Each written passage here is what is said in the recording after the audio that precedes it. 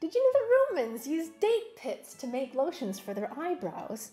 And the ancient Greek word for date was phoenix, because it was originally thought that dates originated in Phoenicia. Also, in recent years in Israel, a 2,000-year-old date seed was excavated from the Masada, and it was successfully germinated, and it is now a growing date palm tree. So stick around for some more information and grab your apron, because it's date night on the Old School Kitchen.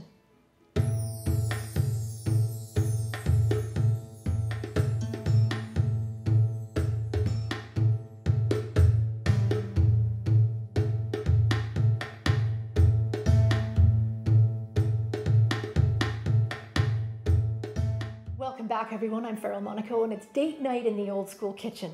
But don't worry, I'm not talking about courting here, and I'm not going to ask you to comb your hair or put on a nice shirt. We're actually talking about the fruit of the date palm tree, the date, because this fruit has actually been an integral part of the Mediterranean food culture for thousands and thousands of years. In fact, date palm trees are so old, it's difficult to trace the exact origins of the tree.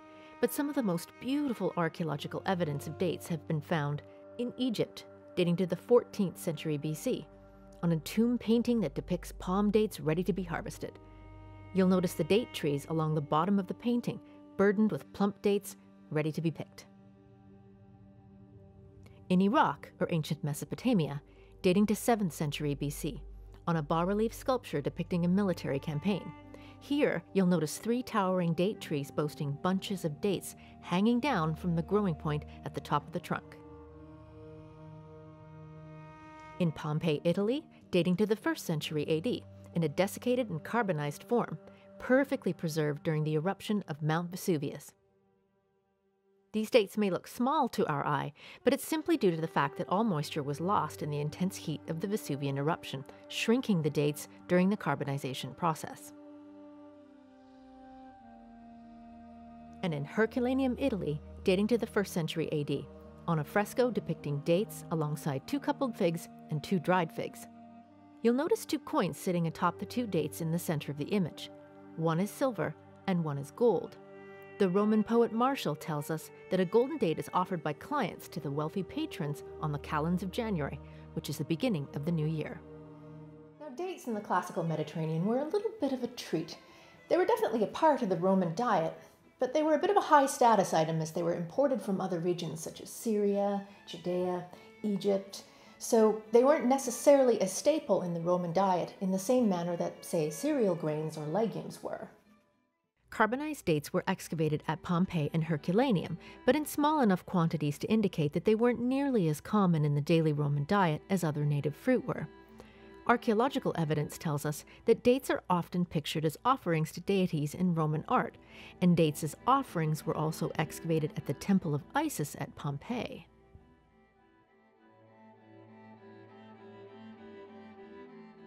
This notion of dates as a luxury food is attested to by the 1st century Roman gourmand Marcus Gavius Apicius in his cookbook entitled De Recoquinaria.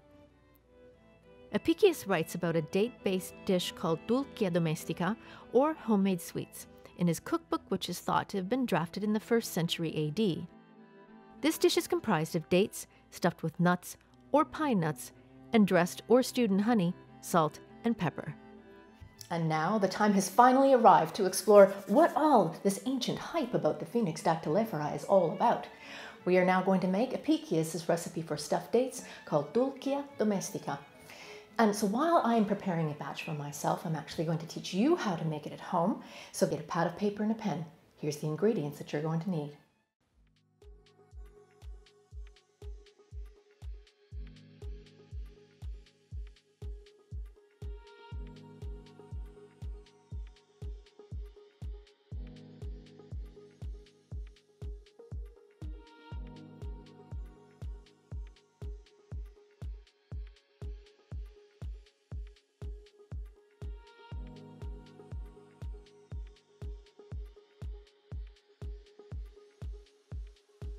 Are you ready? Let's make dulcia domestica.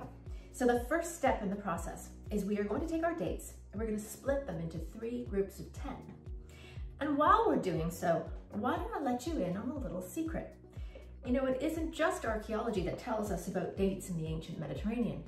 We can refer to ancient literary sources as well. In the 1st century AD, Roman poet Publius Popinius Statius tells us of sweets raining down on the crowds during the public games of Saturnalia. And among those sweets were grape musk cakes and stuffed dates. So the next step in the process is to stuff every single one of our undressed dates. And you're going to do it like so. If you look at the bottom of the date, you're going to see a small hole where the pit of the date was originally extracted. So taking your almond or your pine nuts, whichever you're choosing to use, insert it into the base of the date, in the hole, give it a tiny little push, and then you can pinch it shut. And make sure that you do this with every single one of your 30 dates. Oh, and here's another really interesting literary reference. In the 1st century AD, Roman poet Aulus Persius Flaccus tells us that some Romans originally perceived dates to be a little bit of a luxury food when they were first being imported into Rome. A character named Bestius tells us that dates turned even the simplest of palates towards the extravagant. Next, we're going to dress our dates, but the first thing you want to do is take 10 undressed stuffed dates and set them aside because we're actually going to serve those plain. So what you're going to do then is you take the remaining 2 batches of 10 dates, 10 of them are going to be dressed with sesame seeds, the other 10 are going to be dressed with cracked pepper. So to dress the dates, take your first batch of 10 and roll each stuffed date in honey. Make sure that the surface of the date is adequately coated, but not excessively so. Lift it up and let some of the honey come off. Give it a little bit of a shake, and then move it into the bowl of cracked black pepper.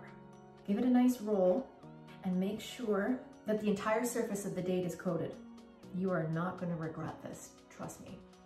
And while we're dressing our dates in cracked black pepper, now might be a great time to tell you about what Josephus had to say about dates. In the 1st century AD, Roman Jewish historian Flavius Josephus tells us that the best quality of dates in the Mediterranean came from Jericho. Josephus also tells us about food stores found at Masada following the Roman siege of the fortified settlement in 74 AD. The hilltop fortress built by King Herod contained an abundance of wine and oil, every variety of pulse, and piles of dates. Now that reference from Flavius Josephus is actually really important because what it does is it allows us to connect an ancient historical reference to modern developments with respect to the date palm tree known as the Phoenix Dactylifera. Check this out. This is the story of Methuselah, a date palm tree that was named after the longest living person in the Bible. Methuselah is growing in a modern kibbutz in Israel and was germinated from a 2,000-year-old date palm seed that was excavated from Masada. The seed was deposited at the fortress sometime prior to 74 AD when the Romans laid siege on the settlement. What's special about this date palm tree is that scientists at the Hebrew University of Jerusalem didn't know if they could successfully germinate a date palm seed that was 2,000 years old. After all, it had been lying around in the Judean desert for a very long time. But they tried just the same, and it turns out that the seeds of the Phoenix Dactylifera, which is the scientific name for this date palm tree, can withstand heat, dryness, and the test of time. In the end, all it took was some soil and water, and the 2,000-year-old Phoenix Dactylifera rose once again. Isn't that just amazing? How incredible is that? All I can say is I sincerely hope that at some point in the future I'll be able to taste one of Methuselah's dates. So speaking of dates, let's finish up our dish here today. So I have chosen to do a single service plate for each one of my dates. There's 3 dates on each plate, and I'm going to crown my dressed dates with one of the plain dates. I'm just going to put it on top like so, and then I'm going to garnish it. If you like, garnish the dates a little bit with a gentle sprinkling of cracked pepper or some sea salt to taste.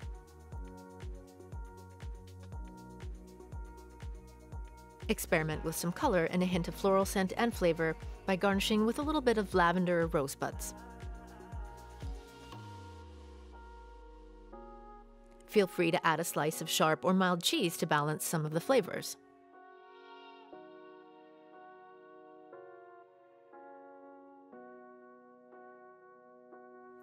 Lastly, you can plate and present your dates in any fashion that you choose. You may choose to individually plate a selection of the 3 date varieties as single servings, or you can choose to serve each variety on one large plate for family-style service. Here are some other ideas for presentation and plating.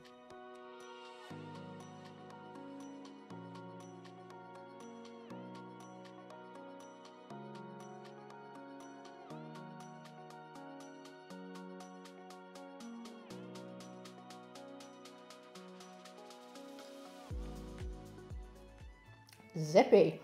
These are amazing. What do you think? Have you tried yours yet? Which one is your favorite? My favorite, to be honest, are the dates that are rolled in cracked black pepper. You know, the Romans were never bashful about incorporating cracked black pepper or garum, which is fermented fish sauce, into their sweets and their desserts. I know, it sounds strange, doesn't it? But it's actually quite beautiful. Now, before I polish off the rest of my dates, I actually want to lift a glass to you, my friend, to thank you for watching and for cooking along with me today in the old school kitchen. I think I actually want to toast archaeologists as well, who for hundreds of years have taught us about food in the ancient Mediterranean. And last but certainly not least, let's raise a glass together to Methuselah, the Phoenix Dactylifera date palm tree, who for 2,000 years, lying dormant in the Judean desert, has risen once again.